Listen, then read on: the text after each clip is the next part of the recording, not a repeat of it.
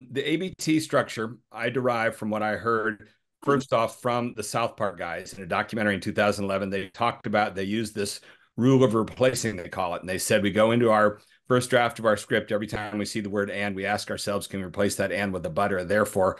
I began researching it, found out a screenwriting instructor in the mid 80s who was one of the all-time greats, Frank Daniel, was the first guy that talked about this dynamic of these three words, and, but, and therefore.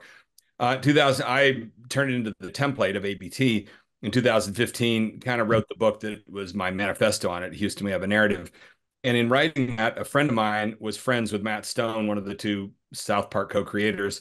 And he sent my chapter where I talked about them and, just kind of thanking them and just wanted them to know that I acknowledged, where it came from.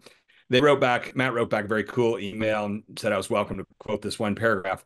And this paragraph is very profound, as silly as it may sound. Let me read it to you. Hey, man, this thing, meaning the ABT, is really cool. There's anything Trey and I worked hard, that's his co-creator, Trey Parker. There's anything Trey and I work hard on, it's structure. Structure is so important and so hard to get right. We beat ourselves up so that causality is really there, or at least mostly implied. Meaning once we got the structure set, then we put some dick jokes and poop stuff in it, and voila.